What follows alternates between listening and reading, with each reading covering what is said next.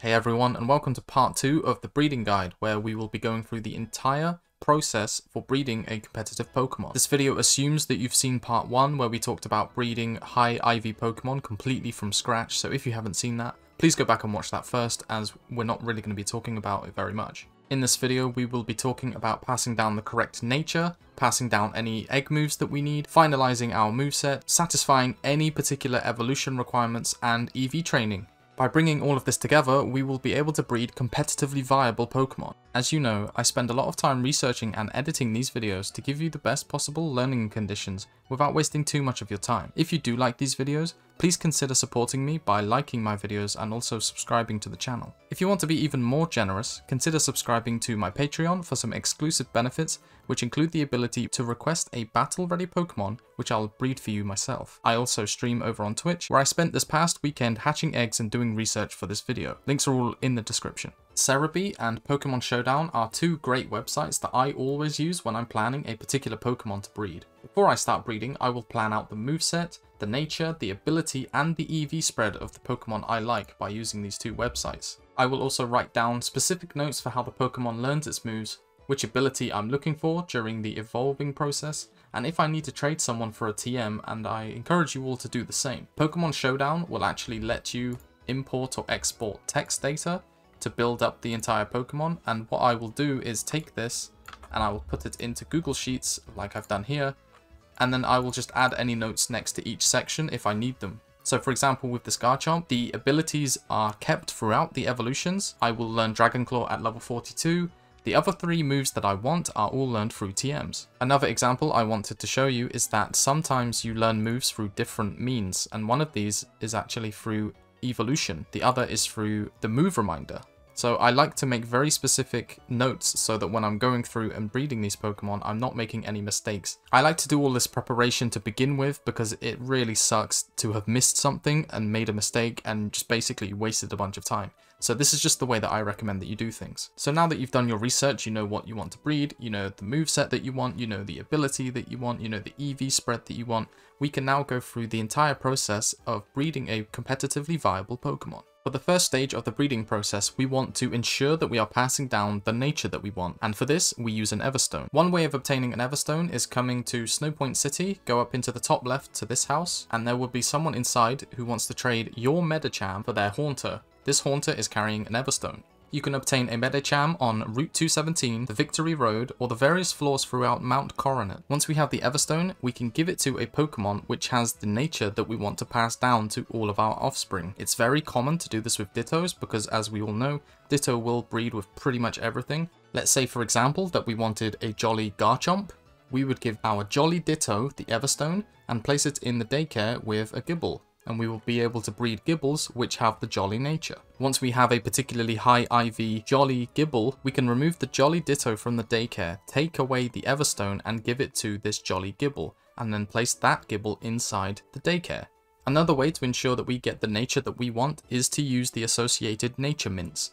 These cost 50 battle points, and it's probably best to trade for these if you are going to use them. However, I prefer using the Everstone method. Some Pokemon have hidden abilities, which are actually really good. Don't assume that all hidden abilities are your best option. To obtain hidden ability Pokemon, you need to use the Pokeradar and find the larger grass patches. These will have a guaranteed hidden ability. Another way to get hidden abilities for Pokemon which you can't find with the Pokeradar is to use an item called an ability patch. You can buy it for 200 BP. It's very expensive, so this is definitely an item that you want to trade for. Of course, another method is to just trade other people for their hidden ability breedables, which they have to spare. If in doubt, you can always ask over on Discord, as people are breeding day to day. When you place a Pokemon with a hidden ability inside the daycare, there is a chance that it will pass down the hidden ability. However, it can still roll the normal abilities. So this is just another thing that you need to hatch eggs to obtain along your journey if you are looking for a hidden ability on your Pokemon. Each Pokemon has a list of moves that it can only obtain through breeding with other Pokemon in the same egg group. We refer to these as egg moves. For example, Feebas can only learn Mirror Coat from breeding with a Corsola. If we take a look at Corsola, we will find out that it learns Mirror Coat at level 55. So to pass on Mirror Coat from the Corsola to the Feebas, we need to catch or hatch a male Corsola, get it to level 55, teach it Mirror Coat, and then place it in the daycare with a female Feebas. All of the Feebas offspring will then know Mirror Coat. Once you have passed down the egg move, you can then swap out the Corsola to continue breeding for higher IVs. If you're confused about this process, please just ask me in the comments as I will answer as many as I can. I will also make separate videos on how to breed specific Pokemon, as some of them have much more technical requirements for passing down their egg moves. If you do have any requests, just leave them in a comment. My personal process is to breed up the Pokemon that I want to use all the way to 5 IVs before I transfer the egg moves. This means that once I place the Corsola from the example that I gave, we can roll for the IVs that we need, the desired ability, and we will retain the nature thanks to the Everstone all in one go and give the other Pokemon the Destiny Knot so that we can do the IV rolling. This process means that we can have lots of spare 4 to 5 to 6 IV Pokemon with egg moves that we can trade with other players for more useful Pokemon and repeat this process of creating battle ready Pokemon. After hatching the egg, which meets our desired requirements, it's time to EV train. I have a separate video on this, so you should use that as a point of reference to know where to go to quickly EV train each of your stats. For a Pokemon to be officially competitive viable, it needs to be at least level 50. All Pokemon above level 50 will be scaled down to level 50 during battles. All Pokemon below level 50 will not be scaled up to level 50. I will be working on a video for fast XP in this game, but I'm still doing a lot of testing and working on these breeding videos first, as I believe that they're just a little bit more important. To finish preparing our Pokemon for battle, we need to finalize its moveset, and we also need to satisfy any evolution conditions. As you may know, there are lots of ways of evolving a Pokemon. Some of these are just through leveling up, some of them are through trading or by giving them specific items and then trading them. There is a small list of Pokemon which will only evolve through the friendship mechanic. A newly obtained Pokemon will start with a friendship value of 100. And to evolve it, it needs to have its friendship value increased to 220. One way to do this is to simply continue with your EV training and continue gaining XP while the Pokemon is in your party. This will gradually increase the friendship stat each time XP is gained. The fastest way to friendship evolve is by EV training with vitamins.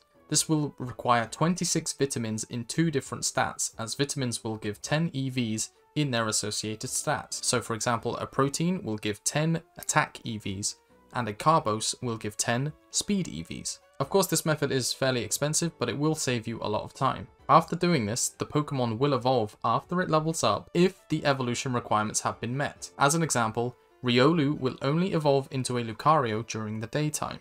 Next, we will talk about finalizing your Pokemon's moveset. I mentioned at the beginning of the video that it's very important that you take note of how your Pokemon is going to learn each of its moves for your chosen moveset. There are a few different methods to obtaining the moves that you want. Some Pokemon will still learn new moves above level 50, such as Lucario, who learns close combat all the way at level 60. We also want to teach our TM only moves when possible, however some evolution stages will not learn the TM. An example of this is Gible and Gabite not learning Sword Stance, but you can teach Sword Stance to Garchomp. Some moves will have a dash next to them over on the Serebii website. For example, Togekiss can use Aura Sphere, but this little dash, it means that the Pokemon can relearn this move from the move reminder. This will of course cost you 1 heart scale. Togekiss is also an example of a Pokemon who learns a new move upon evolving. Specifically in this case, it will learn Air Slash. At this point, you should now have a level 50 plus EV trained Pokemon with the desired IVs,